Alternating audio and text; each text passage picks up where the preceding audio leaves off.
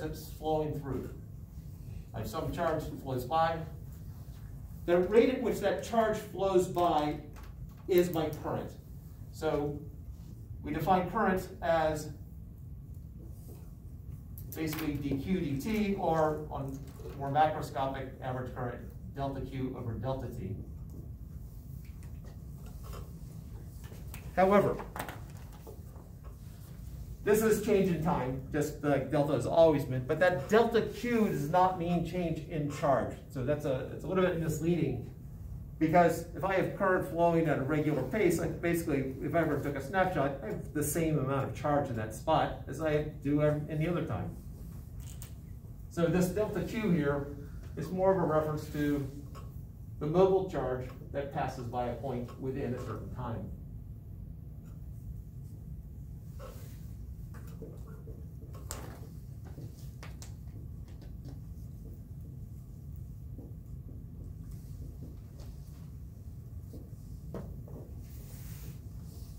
Within the time delta t. Now, oftentimes I'll just, instead of writing delta t, I'll just write t, using the sloppy physics notation that delta t is t final minus t initial, because that's what that's what change is. If I always start the stopwatch, if I always make the initial time 0, then my change in time is just whatever my final time is, which is what we generally call time. And so I have no problem personally with it when I'm dealing with time to do this. I do have a problem with it in other cases, but by the same logic, some textbooks will do delta v equals v, or delta x is equal to x, using the exact same logic. I prefer not to use it in these other cases, presumably from some childhood scars, which is my catch-all for any time I do something that's contradictory.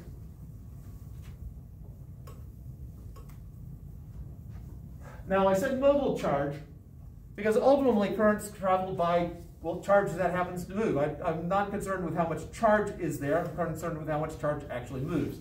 So if we do a blow up of this,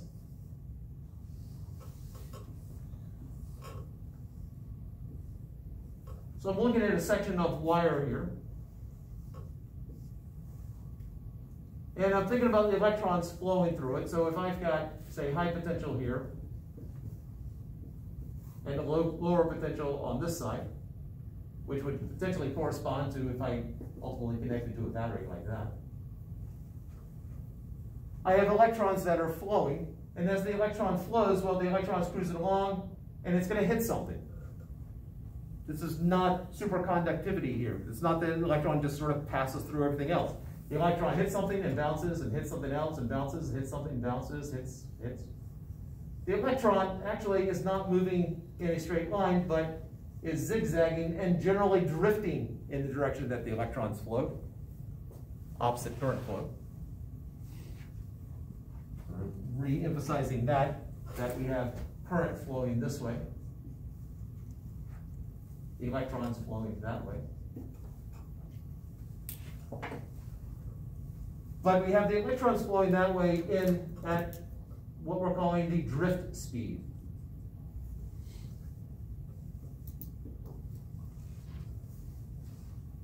If there's no voltage, if there's nothing hooked up to the battery, then the electrons might still be moving around, but their drift speed should statistically come out to be about 0.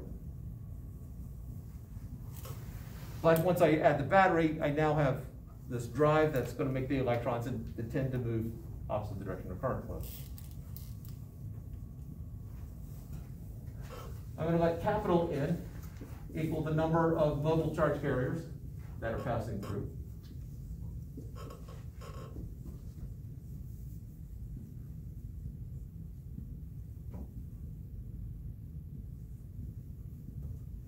Delta X is this distance from here to here. That is just how far the electrons, on average, will actually travel in the time t. In other words, it's just the drift speed times our time, delta t. I'm going to let the cross-sectional area of the wire be A.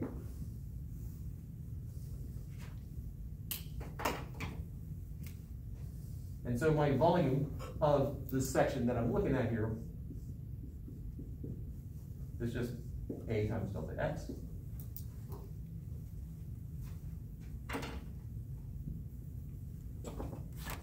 See how this one does. Now, ultimately, the formula I'm going to go for does not want to derive it for, well, I've got this section of wire of this length, and so, or this volume, so how many charge carriers are there? It's going to be looking more for the charge carrier density, because if I have a particular material, I've got a specific charge carrier density, and so I'm going to define little n as just the charge carrier density, local charge carrier density, which is just the number of charge carriers per unit volume. Charge carrier density.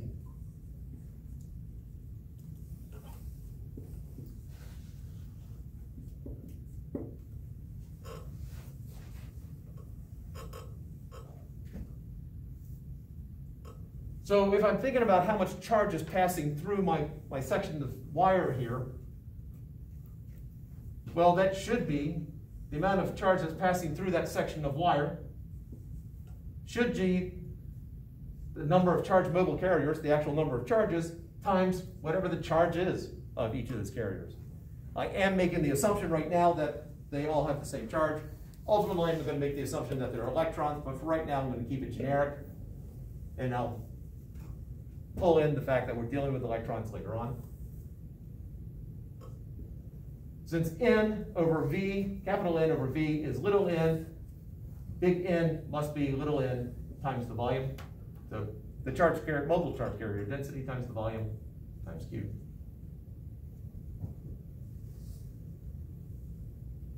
And the volume we know is A delta X. So that's N A delta X Q.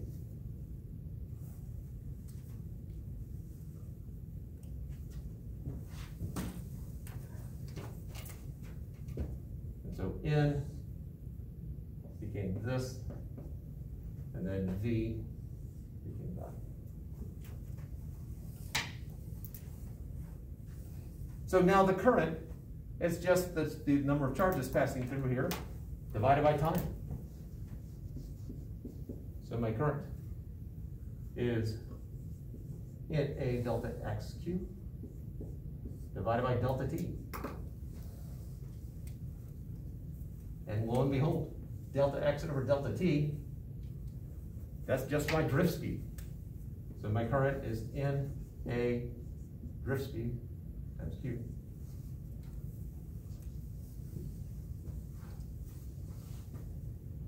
So far, relatively generic. Let's bring in some of the stuff that we've actually learned. Questions up to here before we talk about drift speed in more detail.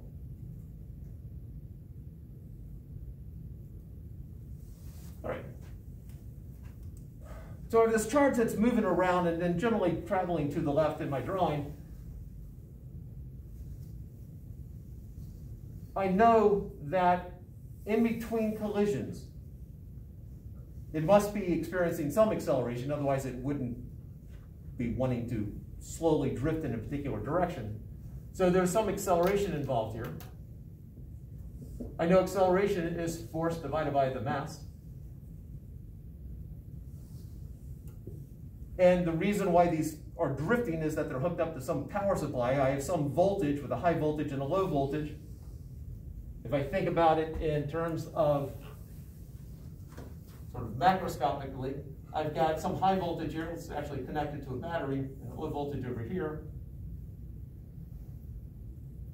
And because I have a difference in potential, I have this potential difference, I have an electric field.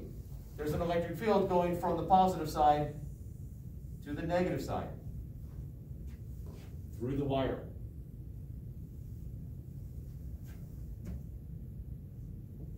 So the voltage, ignoring the sign, is equal to that strength of that electric field times the length of the wire.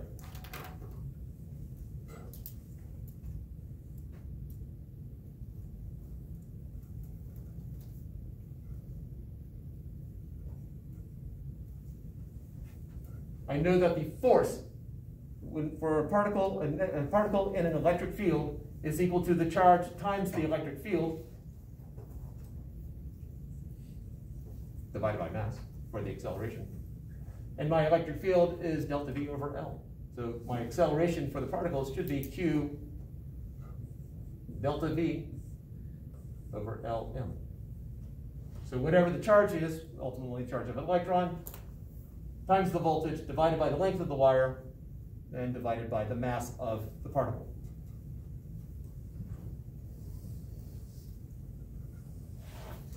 So now let's take a look at, if I can assume constant acceleration as this thing is bouncing around. So constant acceleration, again, between collisions. So if I think about it, an electron moves along, it hits something and sort of stops dead as it bounces backwards. If something bounces backwards, it has to have a velocity of 0 there for a moment. Or if it glances off, it's just as likely to glance off going that way as it is to glance off going that way.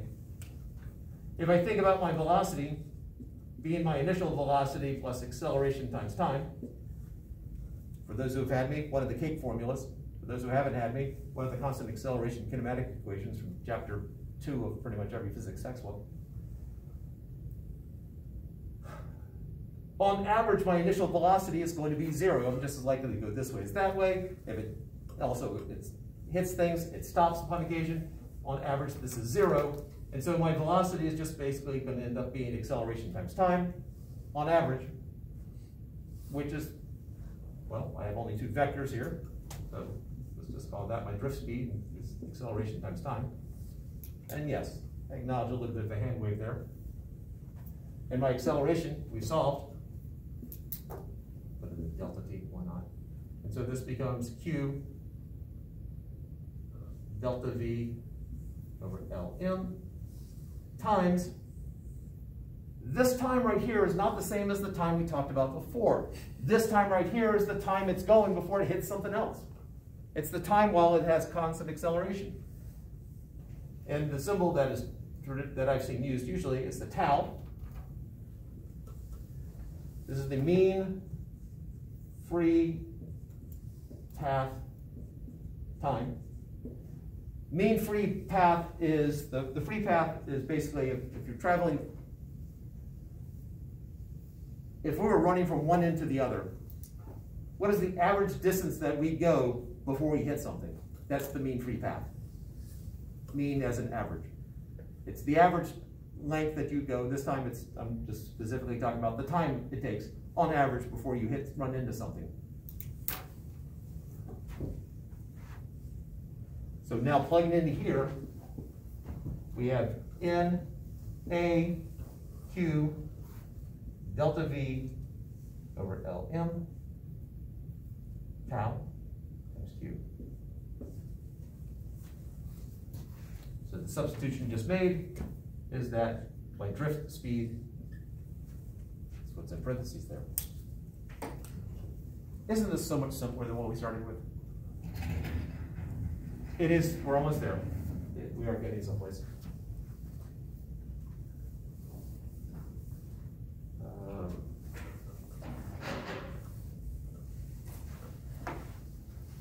I'm now going to rearrange this, and at the same time I'm now going to do the substitution. We're talking about electrons here, and so I have Q times Q, so I got my charge of the electron squared, divided by the mass of the electron. So I'm going to start out with that, so this is my current. So I've taken care of the 2 Q's and the M, times N tau. Now I'll explain in a moment why I'm breaking it up this way, times A delta V. I think I got them all. Let's see. L. Oh, thank you. Over L. And actually, I can.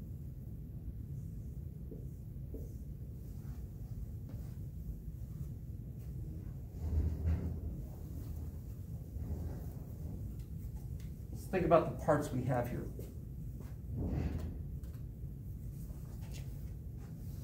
The charge of an electron, the mass of the electron are pretty well established. If you really get into, this would be the average mass of an electron. There is somewhat of a spread there beyond the scope of the course. But this, for what we're dealing with in classical physics, is a constant. N times tau, N is the mobile charge carrier density, and tau is the time that it will go between collisions. That is material specific. How closely are the particles packed together? What type of material it is? How many electrons does it contribute to the electron C? This is material specific. So I'm going to label this first one as constant. This one is material specific.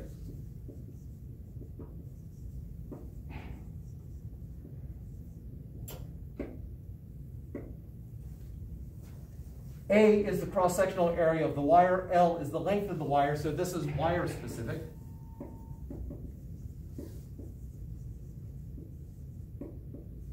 And this is the voltage that you apply it to. In other words, basically, what kind of battery do you hook it to? So this is, I guess, circuit specific.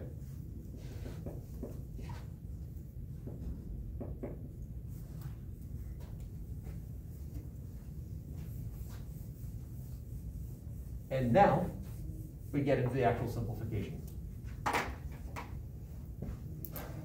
The E squared over the mass of the electron, as we said before, is constant as far as we're concerned. This is material specific, and so they basically lump all that stuff together and call that conductivity, sigma. Yes, because we've run out of letters. It's called the conductivity, and that is equal to E squared N tau over M sub E. If you want to know the conductivity of an aluminum wire, well, you just go to a table, look for aluminum, and look it up.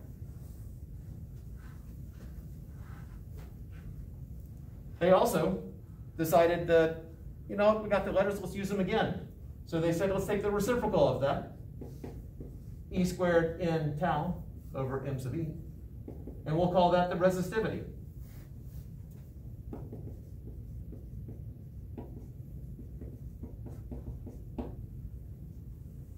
What letter is that? It's a rho. Yeah, sigma and rho are also used for density, so let's not confuse those.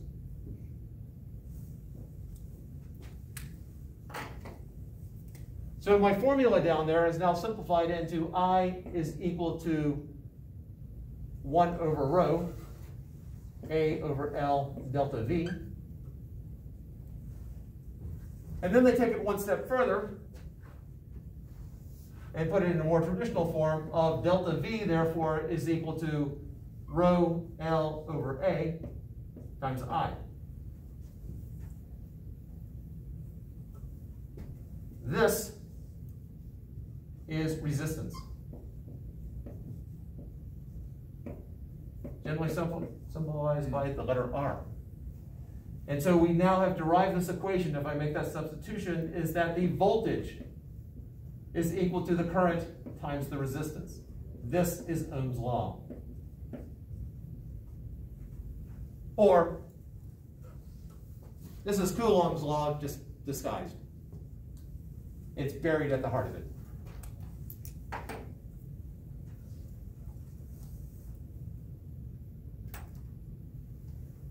And this is probably the most useful equation, delta V equals IR, that we will use in this chapters 27 through 30 or whatever it is for the DC circuits. You wrote sigma equals that stuff, and then right below you have the same thing again. What? Sorry? In the middle of the board, sigma equals E squared N tau. Oh, oops. Thank you very much. You were right. That's ME over E squared N tau. Thank you. Any other mistakes? Yet? All right. That ends another lovely evening together. I hope you all have a safe couple days. And for the test, that's all we're going to be doing on Thursday. So you'll have the 3 hours. Hopefully I can remember probably the best piece of advice of test writing I've ever gotten. It was from Miss Sasson, who said the motto is one fewer. So when I think I have the right number of problems, I need to take one out. Because, yeah, I really don't want to do the 4.5 hour test anymore. And I'm sure you don't either. Yeah, is there a time limit because we're at the last end of the day? So the 4.5 hours comes in at 10:30, my brain's shutting down, and at 10:30 I go, that's it. Yeah, I was just wondering if there was like, if I needed 30 more minutes. Yeah, generally not a problem. It generally comes from 251, 252 students, more than any of the groups I have. Some of the students will stare at a problem for a half hour doing absolutely nothing but stare at a problem, hoping for divine inspiration. And it probably hits just enough to encourage it to have any more. But so I need to keep that in mind. And also the other piece of advice I need to remember is, just because I know what the solution is doesn't mean that you will immediately see it also. The 15-part multiple choice question I gave, that still one of my favorite questions, but I understand it's potentially a 45-minute exercise for students for one question. Great question, poorly executed. Put it that way. Which of the following units are units of time? That was the question. And shocking number of students missed the letter S. I guess they were. Oh, for seconds. So, yeah. I think there was a certain amount of psychological trauma that hit during that. Yeah. I mean, the majority of these questions are in any of my classes. I can answer like homework and everything, but when you put a test in front of me, it's just like. Yeah, test anxiety is a huge thing. Like first year teaching, I had a student during the first test. This was teaching high school, pre-calculus test. She runs out of the room 15 minutes into it. At the end of the semester, she was sitting all the way through, and I said, Sandra, at the beginning you ran out of the test, but now you can handle it.